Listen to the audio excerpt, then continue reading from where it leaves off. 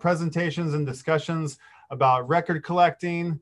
I've invited some of my record collecting pals on to present with me tonight, and we're going to talk about our love for music pressed on wax. But before we get going, I just want to do a little housekeeping and mention to everybody that there's a chat over here, and we'd love to know where you're from. Let us know where you're from. Hey, everybody.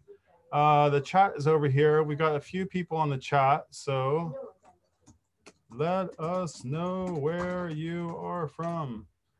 And ahoy, Tokyo here. Oh, I thought that said Jerry Garcia for a second. It's Jason Garcia. How's it going, Jason? And we're broadcasting out on YouTube as well. So go over to the PechaKucha Zoom or to the YouTube, and you can check us out there if you need to. I should probably, if anybody can post that, I'll do that right now. Sorry, guys. Let me go ahead and grab that link and post that on our page. Okay. And posting here. Okay, good to go.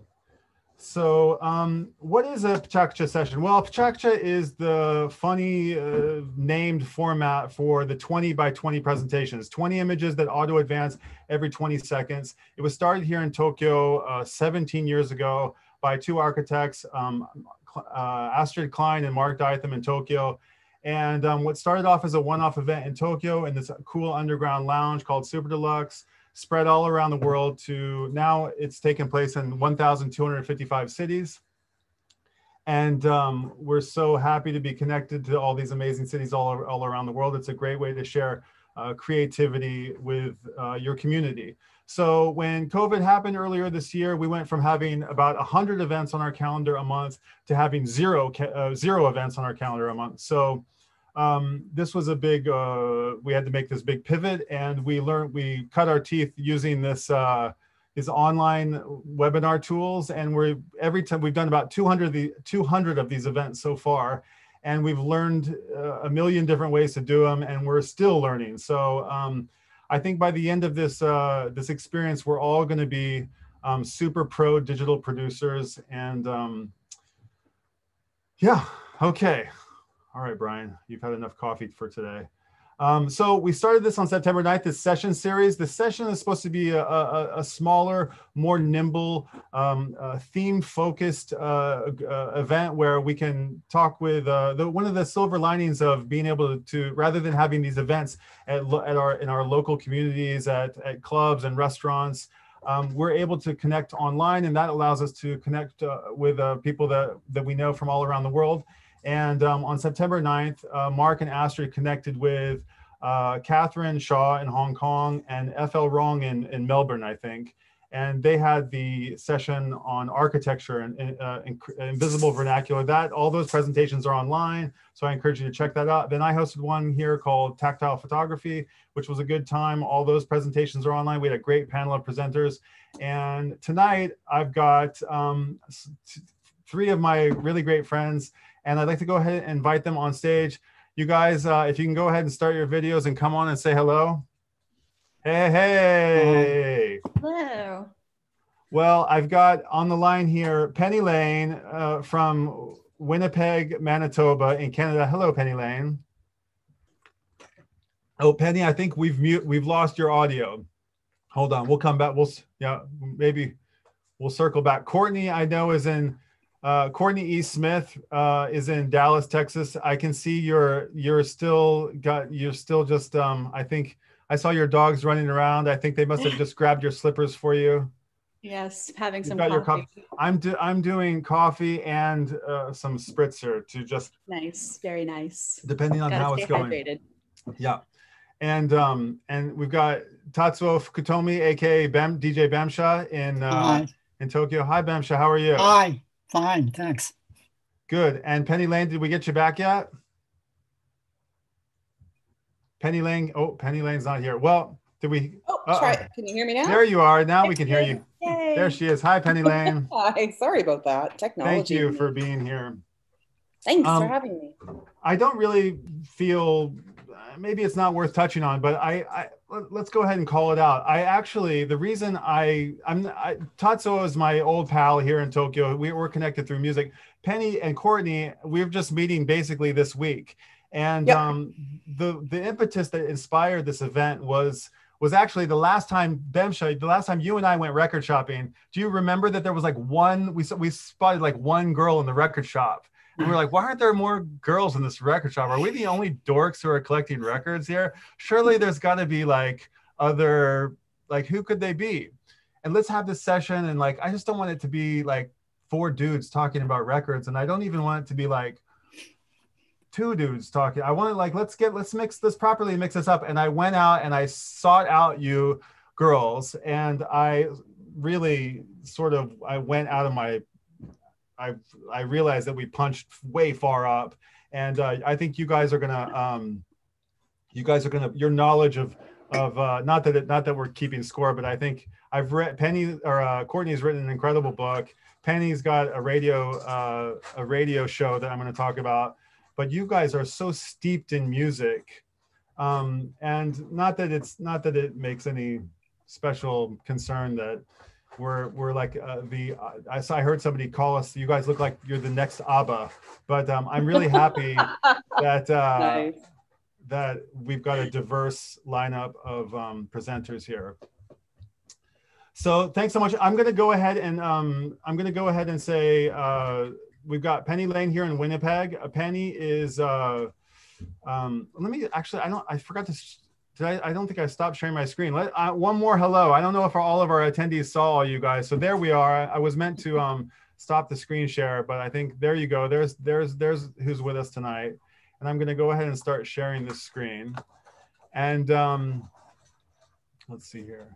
And so before we get going, I just want to say to everybody on our webinar and everybody who's watching on YouTube to follow Penny Lane and Punks and Parkas at Podomatic, and on Instagram at DJ Penny Lane, and follow Tatsuo Fukutomi on Instagram at DJ Bemsha. I think he does his DJ sets on you post them on Instagram sometimes, and you also, I think you could probably get to a Spotify playlist of your stuff through the Instagram. Mm-hmm. And you can follow Courtney E. Smith in Dallas at CourtneyInWords.com, and on Instagram at the Courtney E. Smith. And there we go.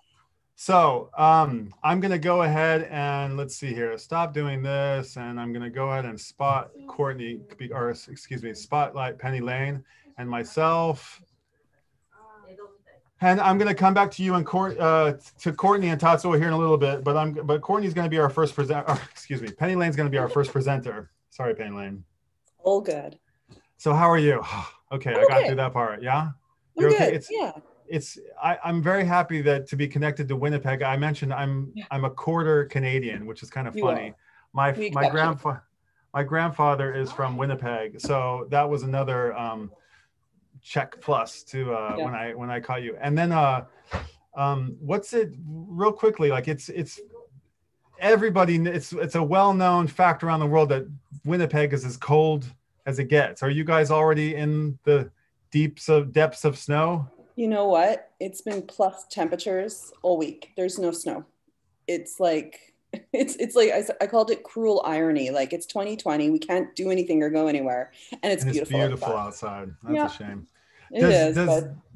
Does the fact that it's cold and you have to be inside all the time, does that affect how you listen to music or how you do the radio show, or is it just like you're so used to it now? It's all. I think we're born with thicker skin here. So when I can, I'm trekking to that radio station. Every week. Okay. Every week. 6 snowflakes. Yep. Let me explain a little bit about this show. It's called Punks and Parkas. It's a podcast. It's the world's longest running mod radio show. It's broadcasting from University of Manitoba in Winnipeg on UMFM 101.5 on Thursday nights from 9 to 10 p.m. You've been doing this show for a long time. I went back through the backlog of maybe 12 hours. I don't know if they go back to the beginning, but I think Captain Dan is a recent addition to your radio show. Is that right? Yeah, I've done it by myself since 2005. And then in the last, I think, year and a half, my partner, he's a huge music fan as well. And it was kind of our first date, was on my radio show. So he hasn't left since. Oh my gosh, that's tricky. Mixing, I know. yeah, that's gonna be fun. No, but it's good. It's good. I read some blogs, and you do movie reviews, book reviews. You've interviewed a bunch of cool people.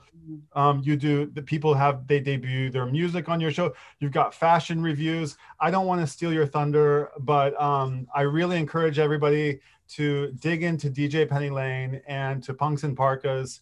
And I think we're going to go ahead, and I'm going to unspotlight myself and hand the mic over to you.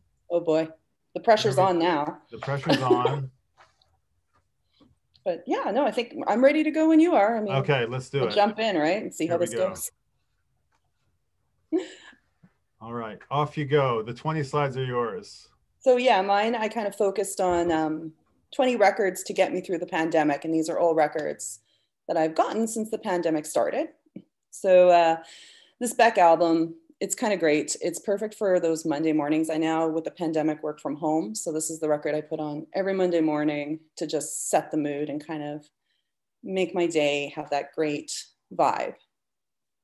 So 2020 has been a bit of a dumpster fire, and it's sometimes you got to wallow in that negativeness. So when I need to do that, I go to the Nick Cave and the Bad Seeds, and it's my wallowing record right now.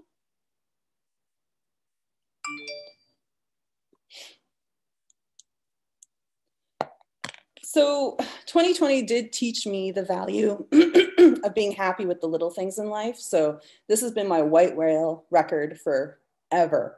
And I came across this digging in a bin at Vintage Vinyl this year. And it was like, it just taught me you got to take pleasure in those small happy moments that you get, because they're kind of few. So this is not a butcher cover, but it did kind of show me that even though you're getting exactly what you're looking at, sometimes that's fine. It's okay.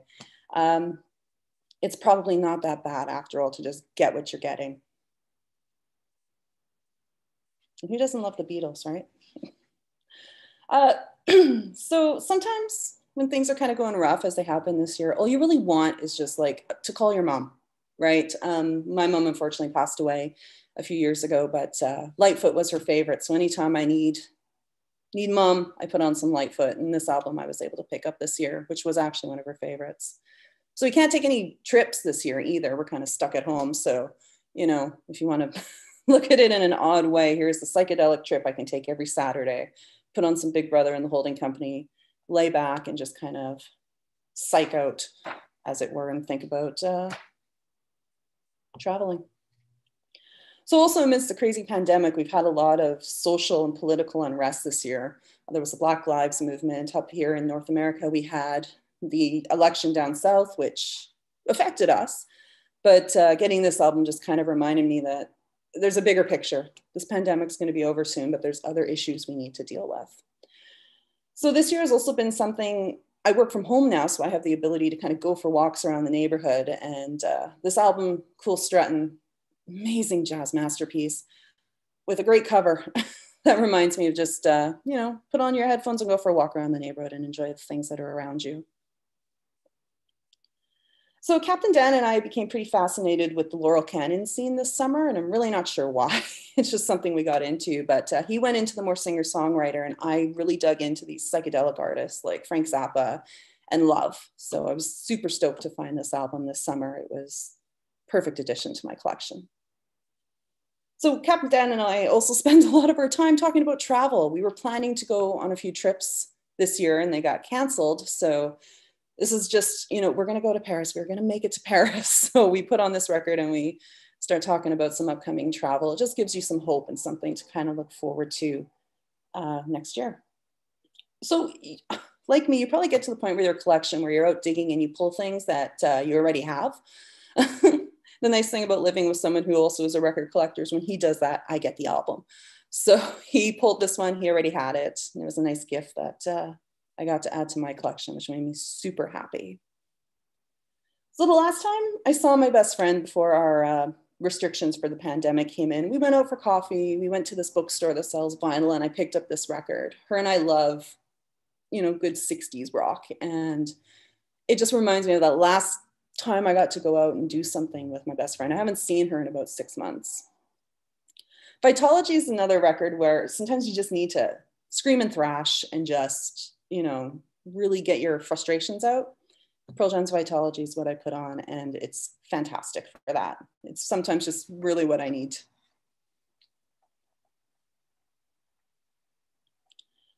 So it always feels important to trust people and try new things. So, and it's also important to value people's opinions. I picked up this record because the guy that runs Vintage Vinyl 204, my favorite stop, was raving about it. He told me it was amazing. I picked it up, I took it home. Dude was right. It is one of the best albums I've picked up this year.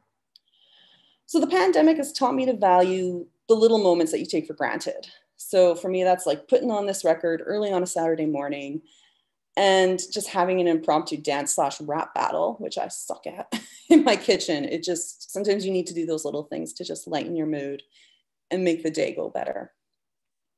So this album and its classic punk revival just took me back to 2005 when I started my show.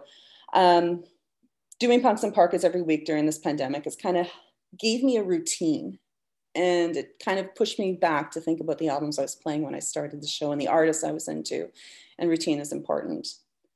So to be honest, for me, 2020 isn't as bad as a lot of people have said it was. I had a lot of great milestones. I moved in with my partner, and as a housewarming present, he actually bought me this album, which I've been looking for and wanting for the longest time. I also inherited a pet cat, so that's why you see Larry there. But so my work situation's changed, as has a lot of people with the pandemic. I started working from home in October. I actually got a promotion, so added stress. But this is an album I used to listen to when I started working with the company I work with. It was my go-to album every morning. And, you know, as my career progresses, it's nice to go back. So drop off and curbside pickup has become like a part of our lexicon now. These are things we just do. We never did before. The first album I ever had hand-delivered by somebody to my house for a drop-off was this fantastic score, Freedom of Choice by Devo. What did we do before curbside? And final, David Bowie, Ziggy Stardust. It doesn't just seem the world kind of went to shit when David Bowie died in 2016. After that, everything just kind of went on this downhill trajectory. But I'm hoping, you know, things will be on the up and up. And this album, it's the escape from reality we often need. So that's it. Thank you so much. Nice, Penny Lane. Wow. Wow. That was That's groovy. harder than I thought it would be. Right? Yeah. 20 seconds goes too fast or too slow. Yeah, it takes some practice. Yeah, you did great though. You did amazing. Thank you so much. Yeah, very cool. I was gonna ask you, did you make all those were those pictures that were all sort of like sitting in the iPod or in the phone already, or did you go around and like stage them and like select them and curate them and take them in different places? I'd say half and half. Some Okay. of them I had pictures already and I wasn't happy with them, like Bitches Brew. I wasn't, and Larry was super interested in that record. Usually when we throw a record on the floor, he'll sit on it. It's Right. very bizarre. It's a square, it's a box, right? So I'm like, here, cat, sit on the record. And so I tried to curate some of them. It didn't really work. But I yeah. saw a bunch of titles that were I read in Courtney's book. Courtney, did any of those slides jump out at you as things that you have in your collection? Through this whole presentation, I was making a Spotify playlist in my mind. Oh, good, good. How about you, Bemsha? Yeah, it was really cool. Something that caught my eye is a little bit ridiculous, but there was an Everclear bottle, because there was a great show. The show that I really enjoyed the most was maybe the last week's or the weeks before, where you guys have your swooners and crooners, and you've got your eggnog, and you're really cutting loose. It's really a warm feeling. And when I saw that bottle of Everclear, can you still get that? Is that like a real bottle? That's a real thing? Yeah, I think it's the real thing, but you know what? Like, I inherited a bunch of booze from my parents from their bar, and that bottle, I remember that bottle when I was a kid. I don't think anybody's ever used it. Same here. My parents, they had that bottle. That's why I'm commenting on it, is because we slowly emptied it out and refilled it with water. Little bit. Right? Everybody did this? Oh, totally. I'm sure half the booze I got is watered down. and it's my own fault. So right. That's funny. That's coming full circle. Gosh, I want to come back to some stuff. We're gonna have some time for a little discussion at the end of these presentations. There was one question from our webinar attendees here. Michael says, hi, Michael. He says, Penny Lane, I love the Weaker Thans, but what are some other great Winnipeg bands to check out? Oh, there's so many. One of our huge bands that are kind of making waves is called Royal Canoe. Let's talk about a Canadian name, right? A couple of bands I really like. My friends are in a band called Duotang, which, believe it or not, is drum and bass. And I'm not talking like drum and bass, an actual drum kit and a bass guitar, and that's it. And they create some of the most amazing music with just a drum and a bass. It's insane. Maybe you can add those names to the chat after, while Tatsuo is presenting next. Please. Sounds good. Okay, well, thank you. We'll come back to you guys in a little bit. And moving right along, I'm going to go ahead and oops, no, I'm not going to do that. I'm going to do this. I'm going to get, let's see here. There we go. And I'm going to do this myself. Hey, Bemsha. Hi. We're doing it. Yeah, we're doing it finally. We're doing it. We've been talking about it for a year, I think, or more, maybe. I'm glad. I'm really glad. And, you know, you have been, I think you were the first person, like we've been talking about this from the very, we've been in touch about this thing over the course of the entire COVID thing. And I remember like it was kind of, you got your office, they had to come in and like, with the Ghostbusters, and they had to spray down the office, and, or somebody else is in the building, and it was like somebody else's, right. And, but as slowly, like things started, like, we just got accustomed to it. The first sort of outing that we had was we had a record store run, which was really great. Yeah. What'd you pick up on that run? Remember? Some 3 singles and 1 LP, I think. Okay. Yeah. Okay. Well, I'm really excited about your slides, and I'm excited also about the next time we can hit the record store. I'm going to go ahead and hop off myself and hand the slides over. Are you ready? Sure. Yeah. Okay. All right. Let's go. All right. Here we go. Let's do it. Bemsha, the 20 slides are yours. Okay, so when I was thinking what to talk about for this presentation, vinyl records, I recall the scene in the film High Fidelity, in which the main character reorganizes his records in autobiographical order. So I took a hint from that idea and realized that many of the records I have were introduced to me by all sorts of people. And so this is sort of like a belated thank you message to all those sweet people. Now, I'll start from my dad. My dad used to play these records on weekends, and that custom of his was my first encounter with music. He played classical music and also jazz as well. The Harry Belafonte album introduced me to Jamaican music. The Nat King Cole album introduced me to Latin music. And of course, Miles was the album that I first heard of his. But my father had a rather strange collection, although he had that rather rare record, he didn't have Kind of Blue at all. So it was kind of biased in a way. Right, so like I said, the Harry Belafonte, this album, which starts with Deo, the Deo, and Nat King Cole with Cole Espanol. Okay, so this is the first single that my mother bought for me. I think we were living in Houston at the time, and this is Petula Clark's Downtown. I still have this. I still play this at DJ events. And also, this is the first LP that my mother bought for me. It was the Monkees. I loved their TV program when I was 3 years old. And according to my mom, I literally cried and begged her to buy this album for me at this department store. And so this must be one of the rarest records I have. Maybe this is only a copy in Japan, or maybe in the Far East Asia.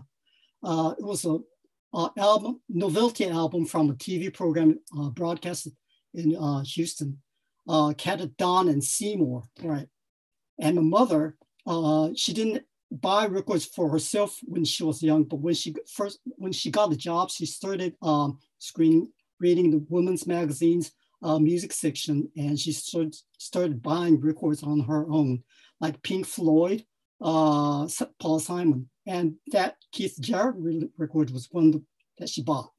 And also, I used to go to a boarding school, and although I don't have any brothers or sisters, the guys in upper grades would have all these cool albums. And one of the guys gave me this tape, this Japanese Inoue Yosui tape.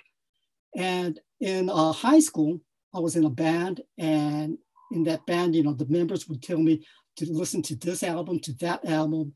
Although I didn't at first I might not have liked the albums, but gradually I started to get to like them. So this is what Yellow Magic Orchestra, Talking Heads, and T-Rex. And also there was this lead guitarist in the band who also told me about these great guys, Jimi Hendrix, Frank Zappa, and Django Reinhardt. All these guitar geniuses that you could say. They're all different, but guitar genius. And also my friends also told me about jazz. Well, my father introduced me to jazz, but my friends, told me much more about more deeper kind of albums like Blue Train or Out to Lunch on the Blue Note label. Or there's also a friend of mine who was into organ jazz. And also some of my friends would also show me to classical music like these, or contemporary music like Philip Glass. Actually, Glenn Gould is one of my favorite musicians, and his Goldberg Variations was the first album that my kids heard when they came back from the hospital when they were born. And in fast forward to 2003 or 4, I was on this forum of Straight Note Chaser, which used to be a magazine published in the UK. And the bunch of guys would tell me all sorts of records that I'd never heard of. Right, so mostly it was jazz, but it could be soul as well, or what you would call, or which is usually called as world music as well. Unfortunately, the magazine went out of print, but they're printing once or twice a year, maybe right now. And I have to say a big thanks to Peter Barakan. You can see his book on the bottom of this photo. He's a broadcaster from Britain, but he's based in Japan right now, and he has three radio shows.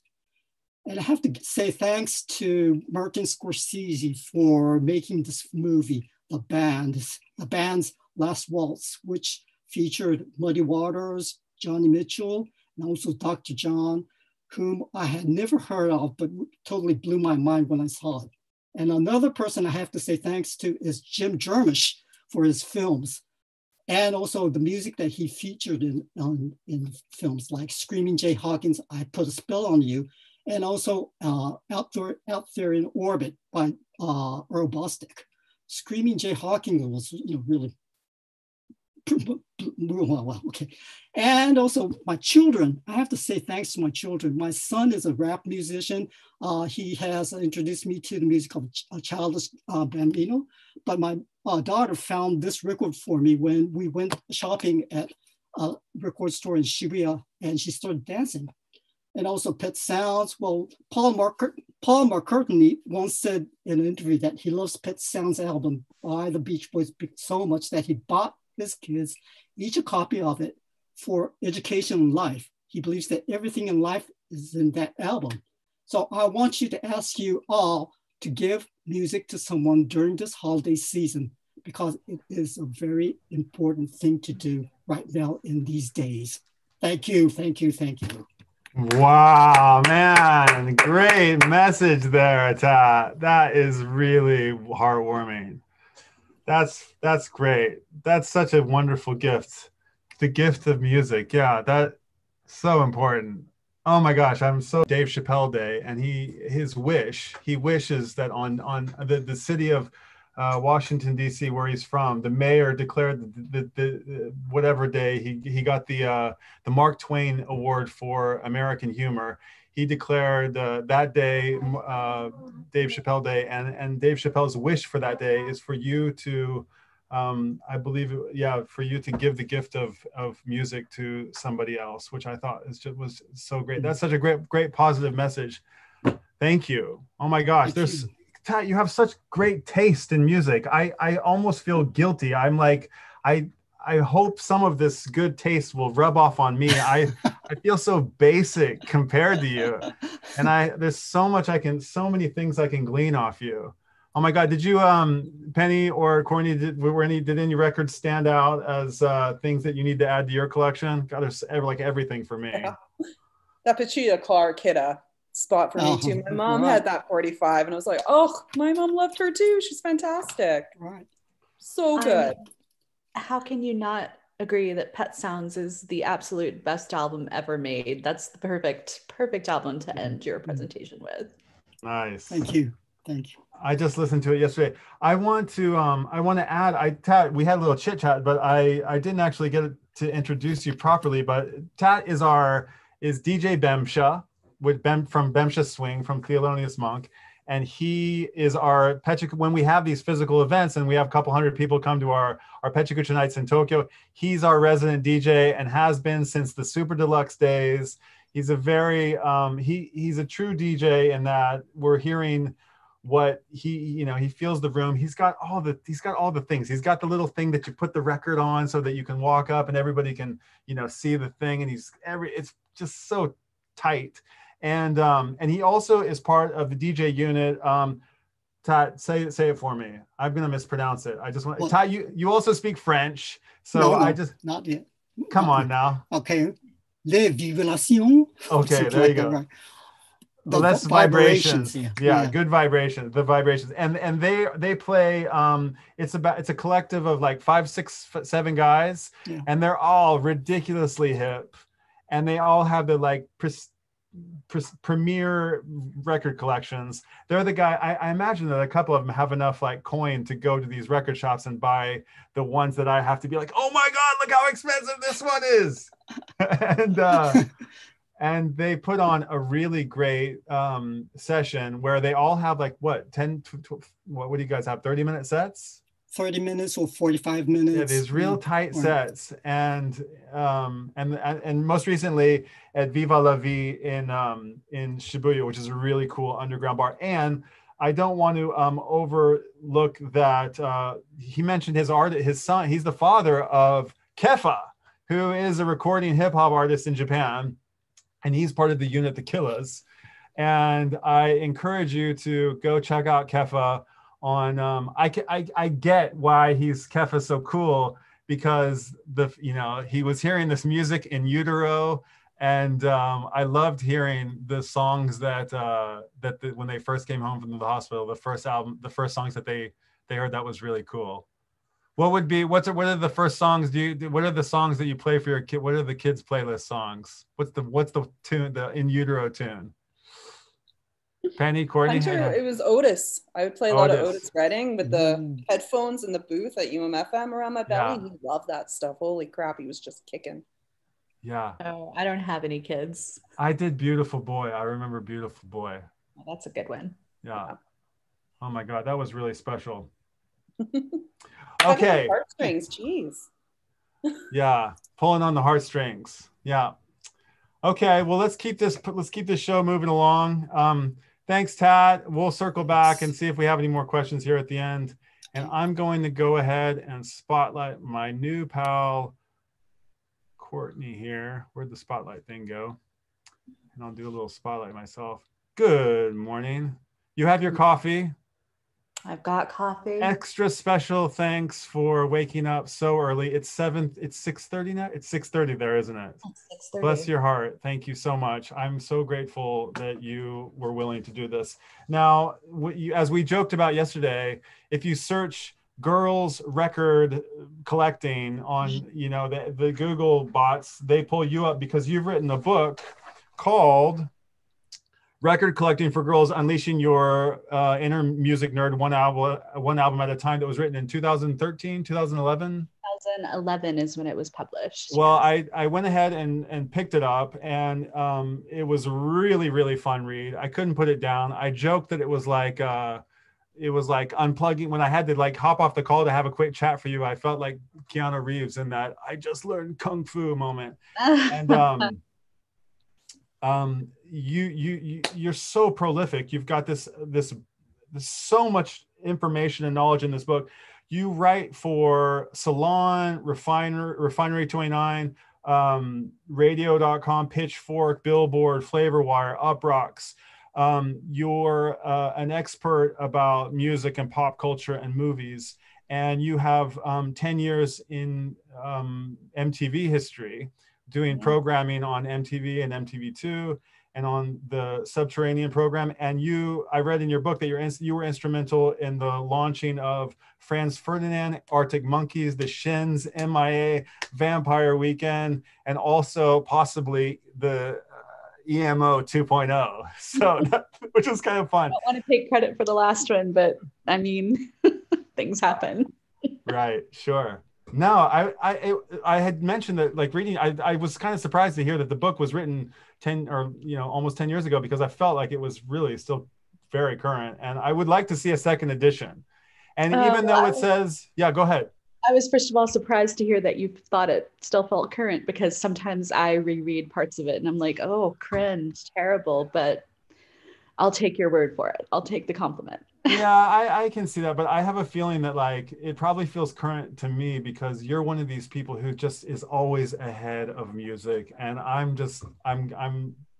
sort of stuck. I'll get to it here, and I'll present last. But there was one thing that Wait, I'll tell you, there's the secret. The secret to that is that it's so much easier to stay current on music when people pay you to do that, when it's your job. Right. But I think you've outlined a pretty interesting methodology for staying current that I think I'm going to end up, at least, adopting. I'm actually curious to ask you about it in a discussion session, but I think there's probably all new ways that we can to learn new music. One quote that I really liked from your book was that you said, I would like, how when asked about what you wanted people to take away from the book, you said, I'd like to end up feeling even closer to the music that they love. And I feel so close to the music that I love already. I love the notion of becoming even closer to it.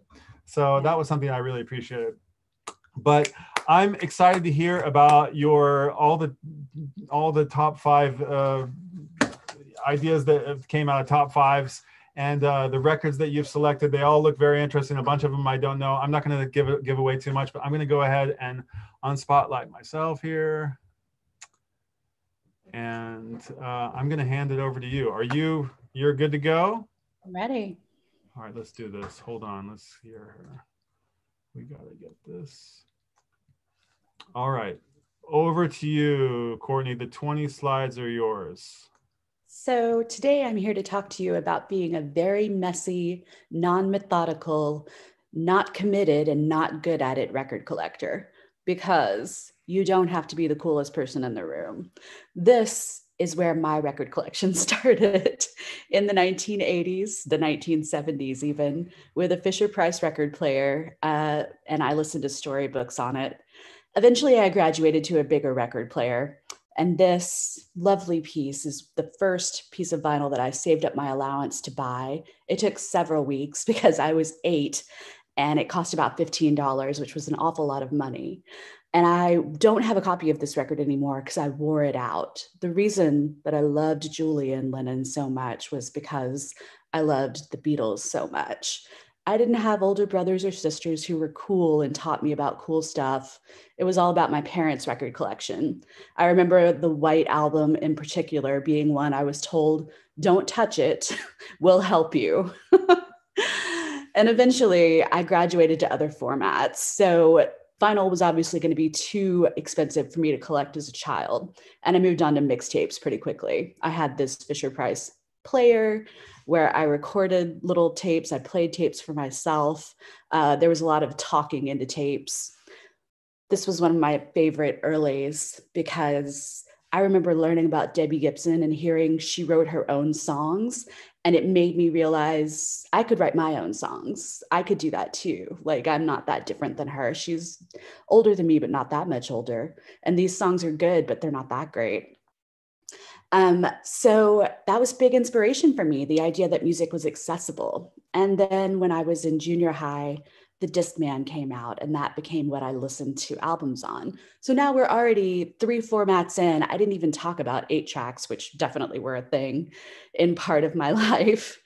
And I'm buying CDs at this point. I've gone from vinyl to tapes to CDs. Music is on all these formats. And in my small town in Texas, Hastings, was the store that you went to buy records. It was the only store in town that sold records. And if they didn't have what you were looking for, you weren't going to get it. But when I got older and moved to Dallas, this store, Bill's Records and Tapes, was the place that you went, I found. And it was run by an old guy named Bill, who, when you walked up to the register with your purchase, nothing in the store had a price on it. He would look you up and down and look at what you were buying and decide if he liked it and tell you how much it was going to cost.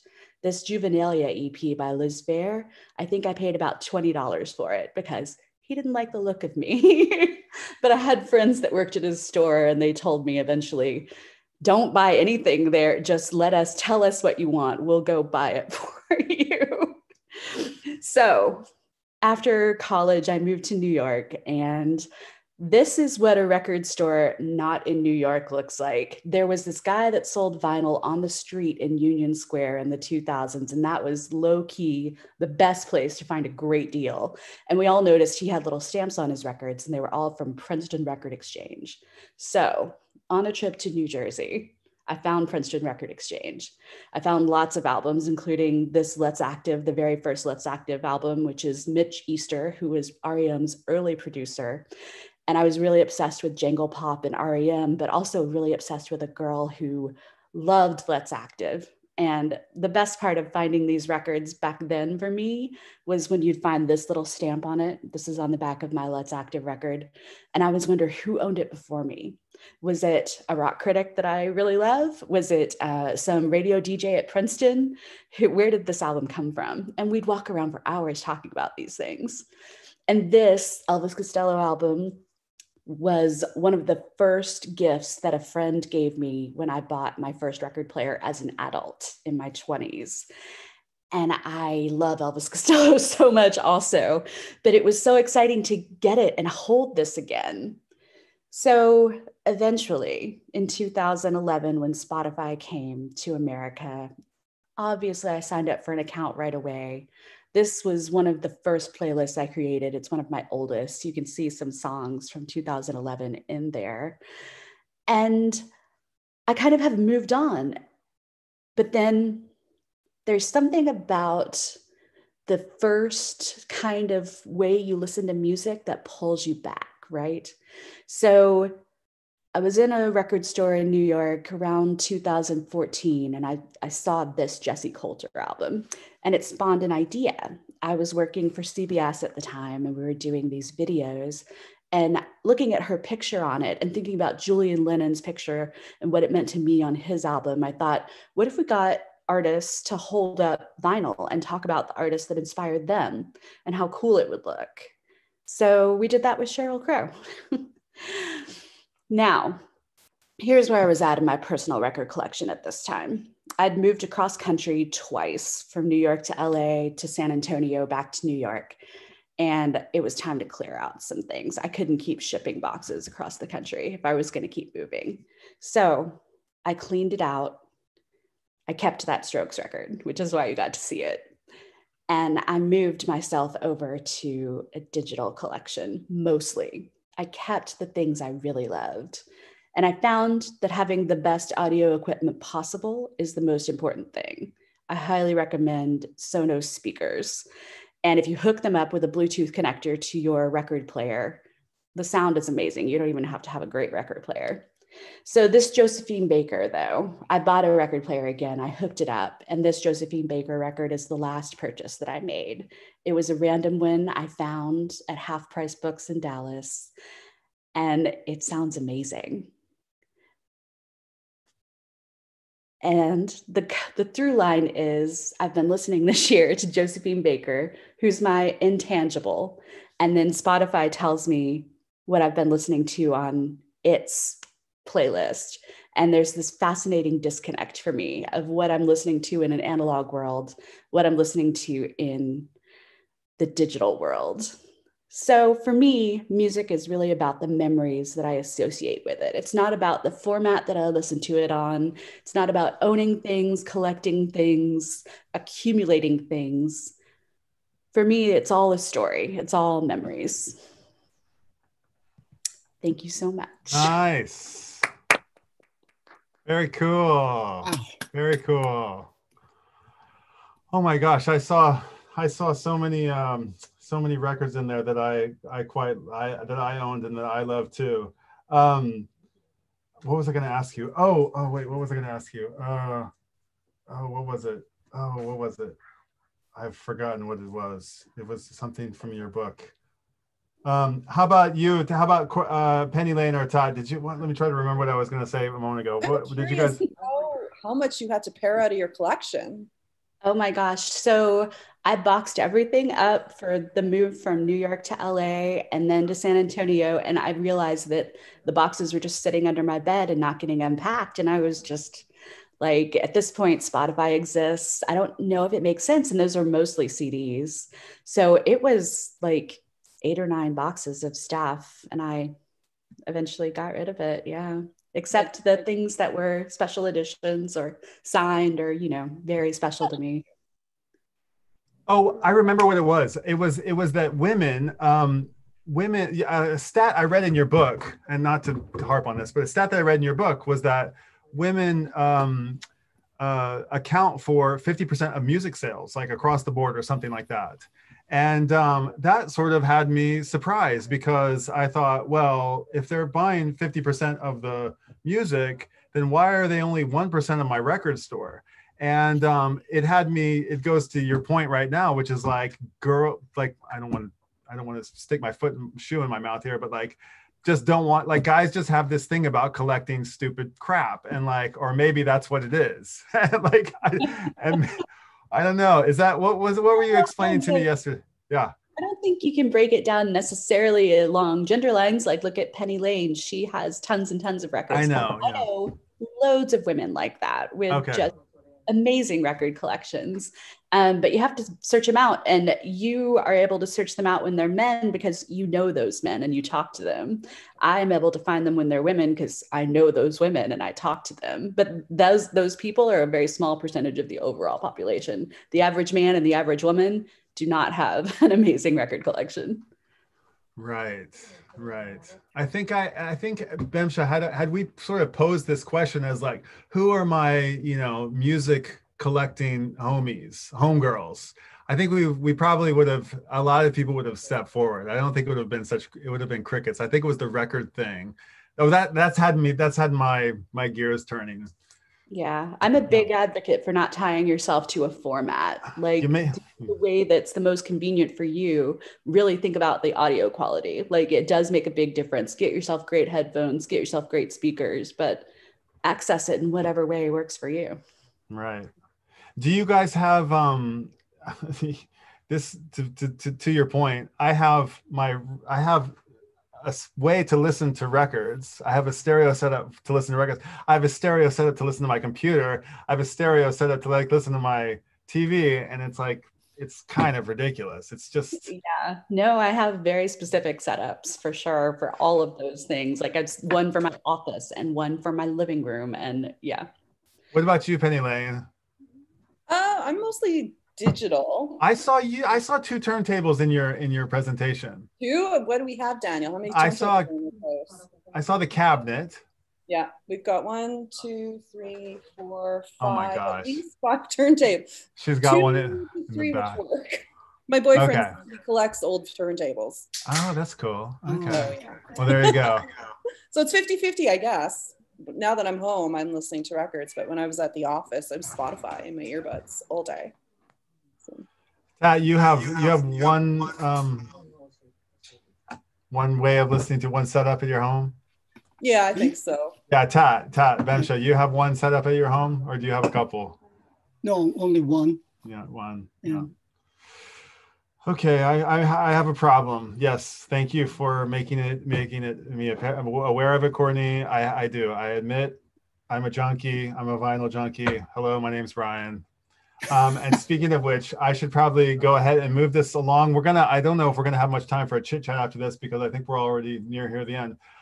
Thank you, Courtney, for that great presentation. All of these presentations will be online after our event on our event page. I'll post that event page in the chat here after I do my presentation. And also, if everybody's having fun, I hope all our panel our attendees are having fun. If you want to host one of these events yourself, you know, or present at one, or take the challenge and find your thing that you care about, and you want to host one of these, get in touch with us, and we'll help you do that. Okay, all right, I'm gonna do this. Oh gosh, all right, let's see here. I've made a cheat sheet for myself. All right, let's see here, because I'm probably just I've done a cheat sheet, yeah. All right, let's see here. I'm getting there. I got a lot to say. I'm not sure if it's all gonna fit in here, but let's see if it does.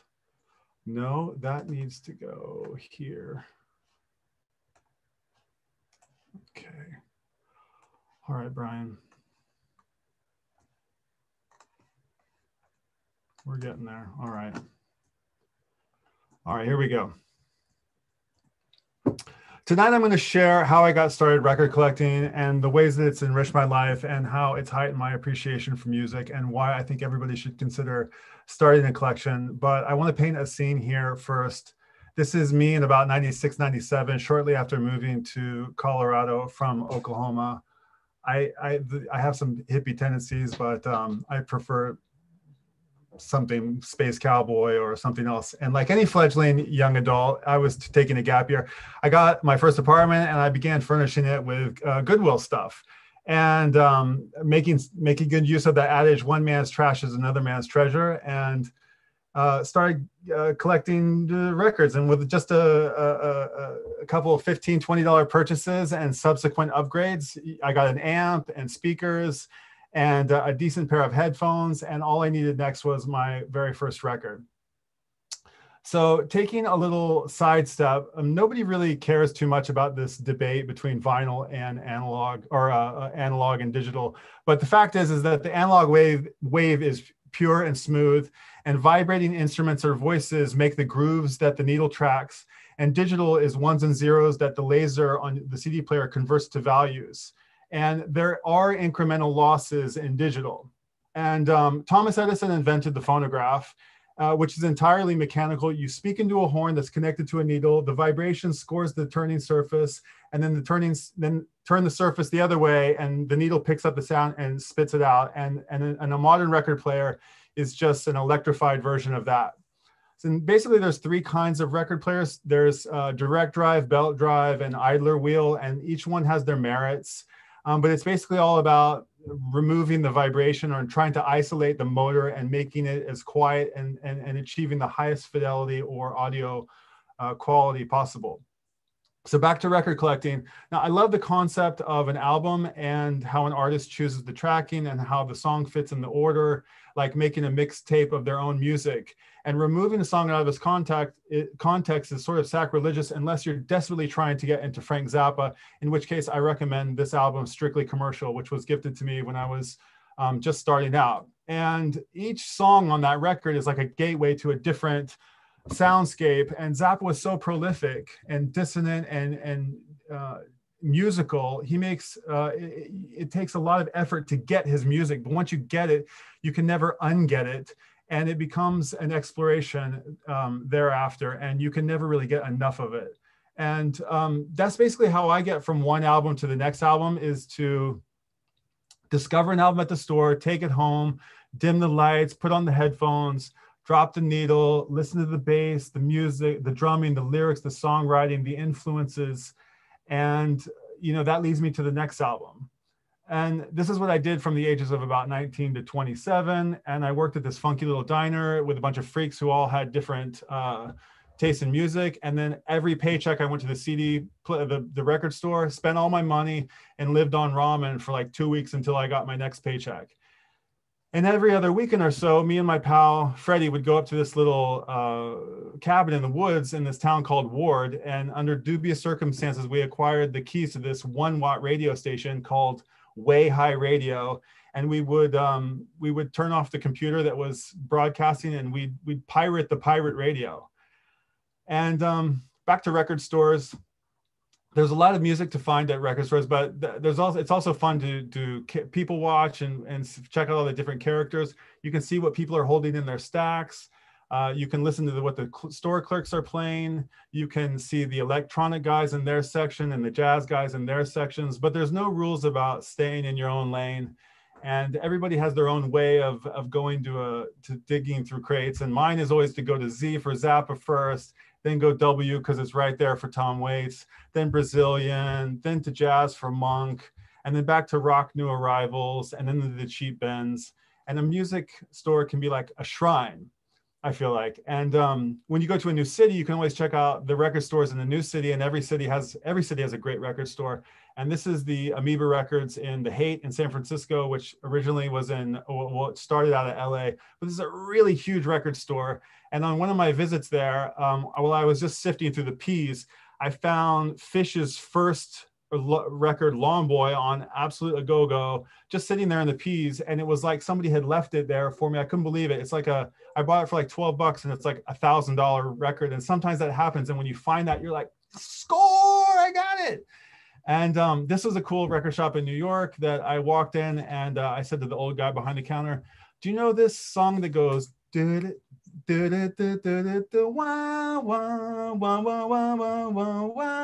sure enough, he pulled this 45 from 1959, Santo and Johnny Sleepwalk, which I just saw, it says Winnipeg on it. It's a Canadian American record. And then another fun aspect of vinyl is like collecting color vinyl and special editions. And this is the Black Keys' first record on white vinyl. And I saw them at the Boulder Theater, and you can see after the show, they signed my record, which makes it totally priceless. And this was another fun story. Probably my all-time favorite album, The Velvet Underground Loaded. I saw Lou Reed at the Boulder Theater, and after the show, I got him to sign this record, and it involved the friend who I was with taking her shirt off and saying, "Lou, sign my tits," which was kind of a hilarious story. But anyway, winding down here, another awesome thing about record collecting and being a super appreciator of music is sharing it with your homies. And these are some of my record collecting junkie friends. I don't even know all of their names, but they're people who I know from the shops and just some good pals. And I'm slowly expatriating my record collection back home, suitcase by suitcase, back to Japan. And here was my most recent haul. And to get a little super sentimental here, I'm going to end with Cameron Crowe's a quote from Cameron Crowe's Almost Famous. I always tell the girls, never take it seriously. If you take it seriously, you'll never get hurt. If you never take it seriously, you never get hurt. You never get hurt. You always have fun. And if you ever get lonely, just go to the record store and visit your friends. Whew, I did it. All right. Yes. Okay. A little basic, a little cheesy, a little sentimental, but there you go. Those were my 20 slides. Those are awesome. I think it's good to be sentimental when we talk about music, though. Like neurologically, biologically, it affects us. The vibrations, the sounds, the tones, the way that they hit us, we have an immediate emotional connection to music. So it's not analytical. You can't be detached from it. Yeah. Exactly. I agree. There's something so, when you get those headphones on and the music's inside between your ears, and you've dimmed the lights and you're watching the strobe, the red light on the strobe or whatever. You're just, you got the AirPods in or whatever, and you let that music touch you. and you get into that, you know, it really does seep into your soul. It is a pretty emotional experience. One of my favorite memories of doing that is I had a friend, I was trying to get her into Led Zeppelin and I said, you got to put it in headphones because Led Zeppelin in headphones is the best. And searching for headphones, we didn't have any. So I took my speakers and I laid them on the floor and I'm like, lay down between those, and just cranked it. Of course, we're both laying on the floor, like, do you see what I'm saying? And just like zoning out. My sister, who I lived with, walks in and she's like, what the frick are you girls doing? I'm like, no, it sounds amazing. But there's something like about getting it in your head, like you said, like it just, it makes it so much better. Yeah, it really does. It's crazy, but. I recently was, I was very fortunate to be gifted a pair of, what do they call it? Integrated speakers, which are, you know, which I think you showed. This Sonos thing is kind of, but it's basically a speaker set that has half the amp in one speaker and half the amp in the other speaker, like completely different electronics, but they've just basically take the amp and they've put it inside the speakers. And the version of the speaker, they have an unintegrated one, which is quite light. And it just, because it just has the basic speaker architecture in it, but for this other one, they're quite heavy because they're filled with all this stuff.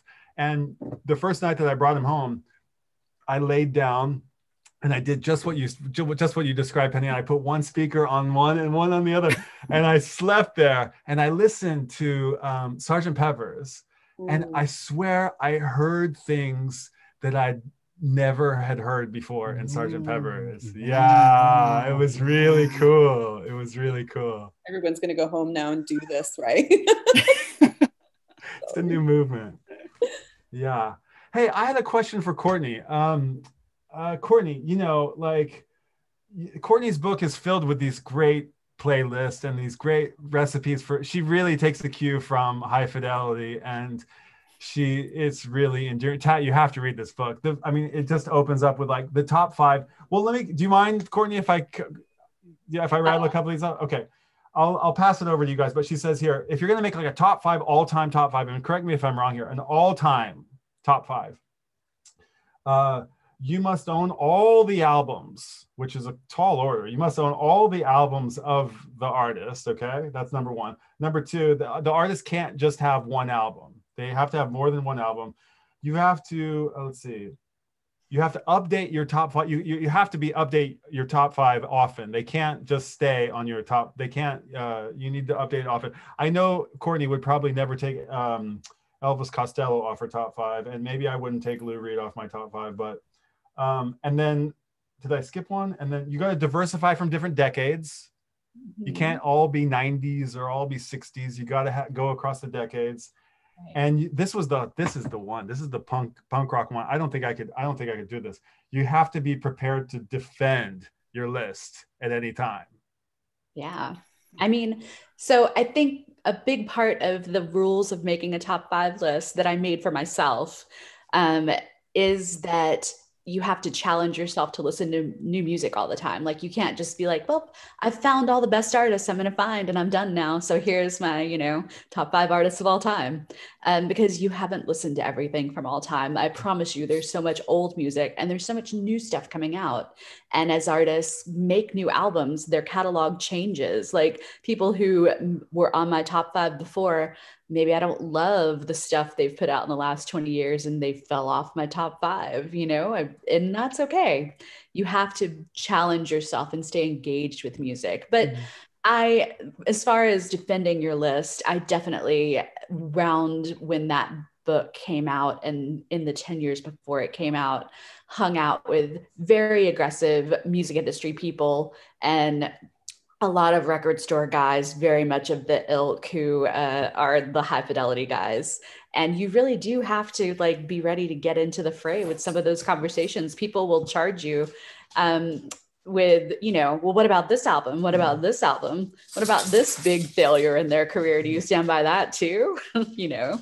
So you really have to know your artists inside out if they're your favorite, I think, to have a conversation about it.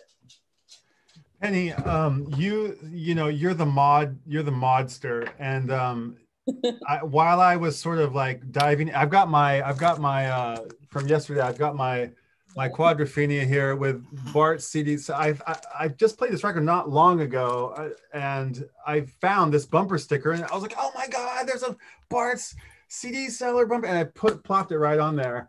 And but I was like, this is I'm thinking mods is from quadrophenia, like it's from, but then I realized, oh, it's like mod revival, and like that actually wasn't mod, or that wasn't the first mod. And then there's like, and I'm like, did mod ever end?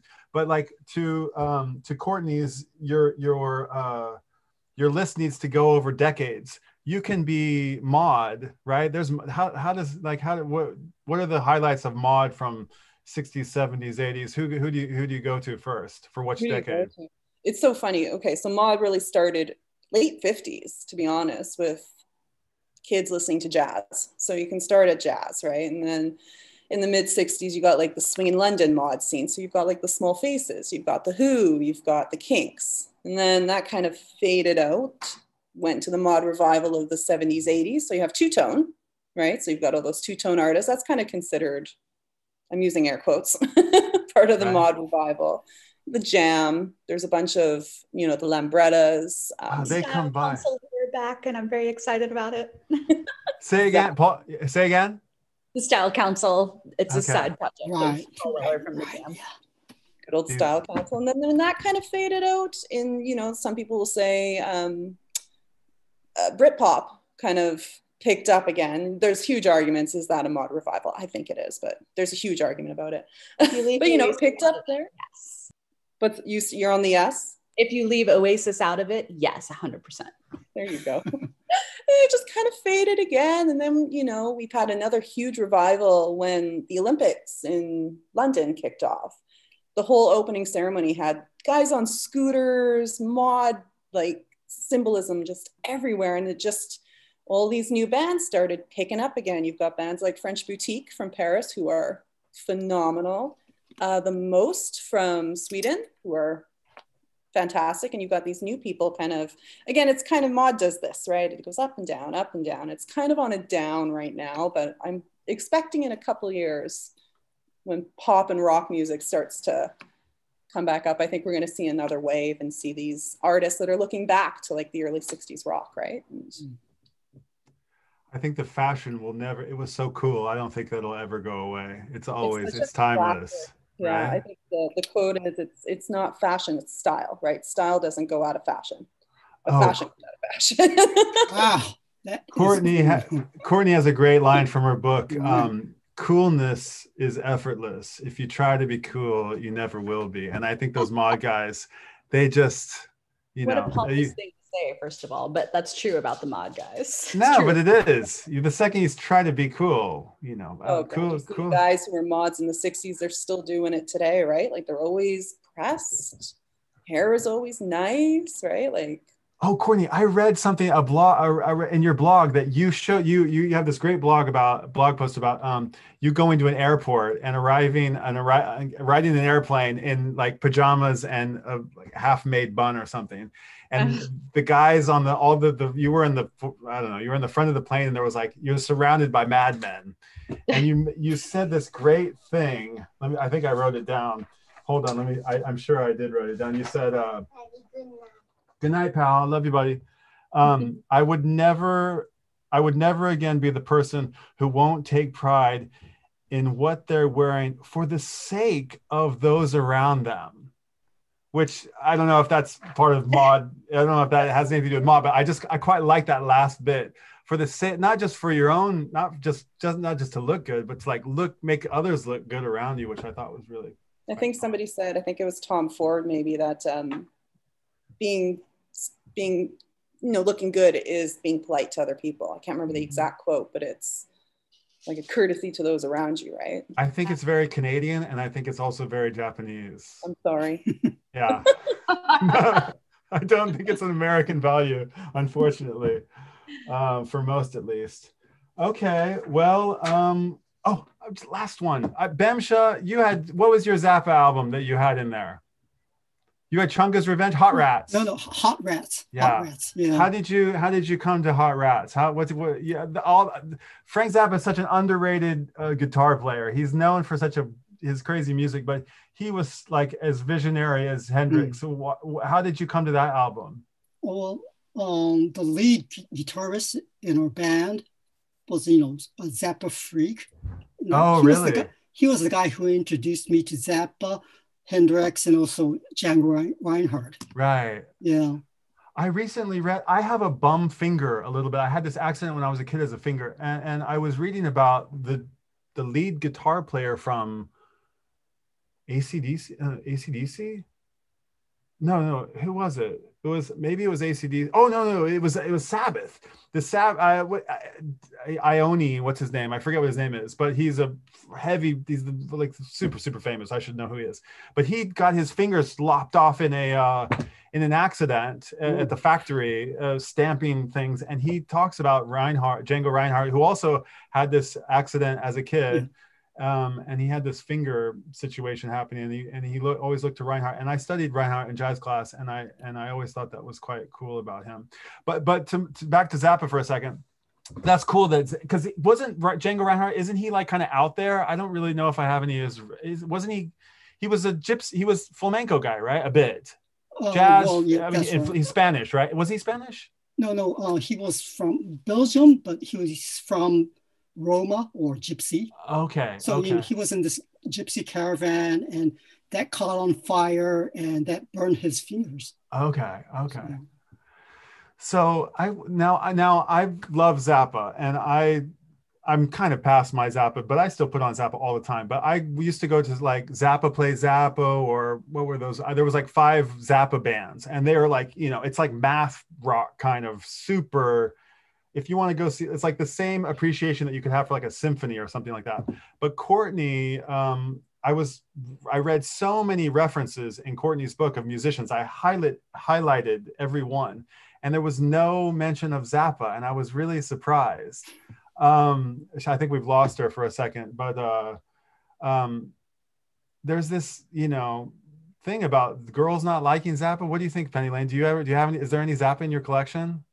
You know what? I don't have any Zappa yet, which I've been looking. I want Hot Rats so bad, but Zappa's hard, I think. I think it's like Captain Beefheart, right? Like, it's good, but it takes some effort, digging. Right? It takes some effort. Like when I started Punks and Parkas, we used to get the opportunity to introduce bands for jazz festivals in the city. And my station manager came to me and he was like, the Mothers of Invention are playing. The Mothers of Invention. I'm like, who doesn't know the Mothers of Invention? He's like, no Zappa, but do you want to introduce them? I'm like, yeah. But it forced me to that's where I started getting into more Zappa. Because you have to know who Frank Zappa is. It's Frank Zappa. but he's got a few borderline, I don't want to borderline, he's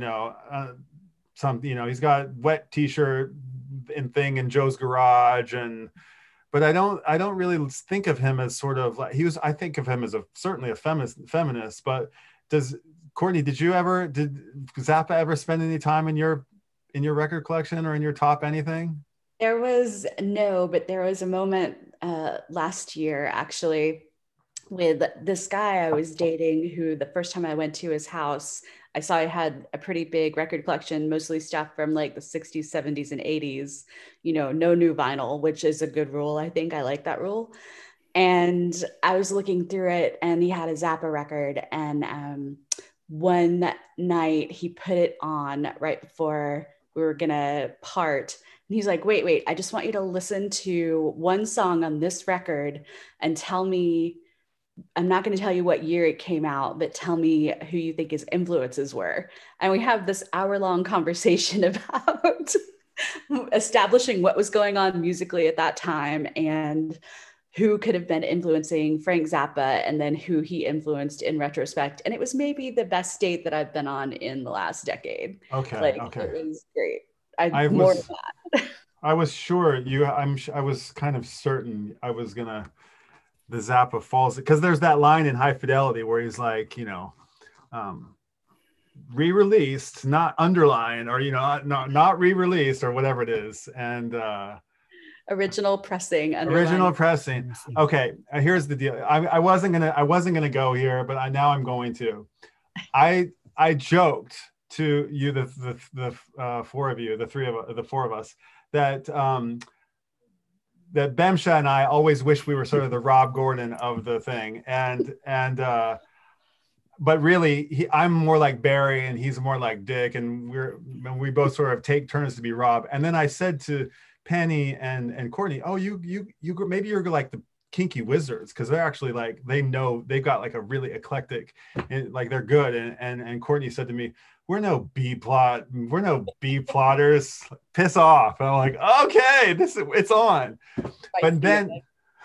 But now I've realized, oh my God, I swore I wasn't going to do this, but I'm going to go ahead and do it. You've referenced High Fidelity a lot tonight. Do you know there is a gender flipped reboot on Hulu? I know. I'm so excited. I got to see it. Fantastic. First of all, the music is executive produced by Questlove, so it's a phenomenal selection, and it's much more inclusive race and gender wise. A lot of Black women artists who go totally unrecognized in High Fidelity.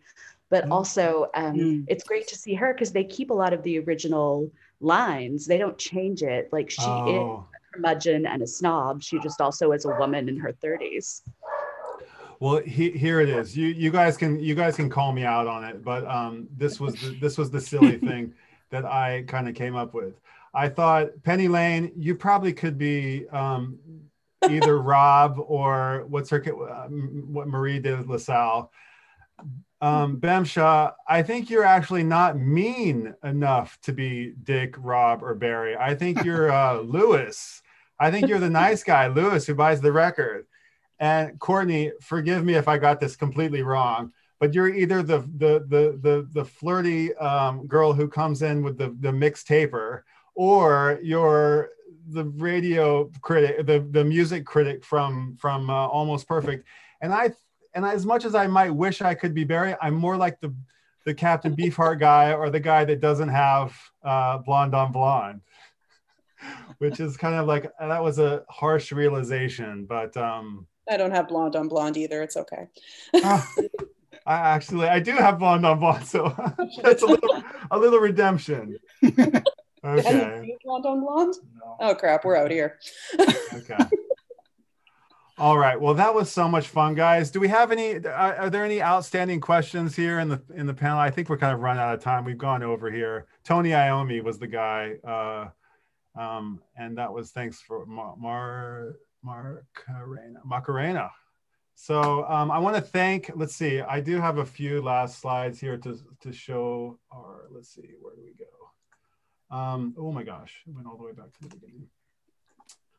I just want to zip through these real quick. I think that's winds our evening down here. Thank you guys so much. This was such a blast. I really, really am grateful for your involvement. And I know it was a super early rise for you guys. And I really can't thank you enough. Come on, let's play this, guys. Please, what are you doing? Okay. So I want to encourage everybody to go check out Punks and Parkas. It's a great podcast, longest running podcast in the world. And go check out Bemsha Swing on Instagram and find his Spotify playlists. Courtney is over at Courtney E. Smith. Oh, no, wait, Courtney in Writing. Tell me what it is, Courtney. CourtneyandWords.com. Thank you. There is so much. I can't say enough. There's so much content that she's written. She's an amazing writer, and go get her book, get her old one. It's not just record collecting for girls, it's record collecting for anybody, and all of her stuff that she's been publishing over the last year. I'm excited to dig in from now.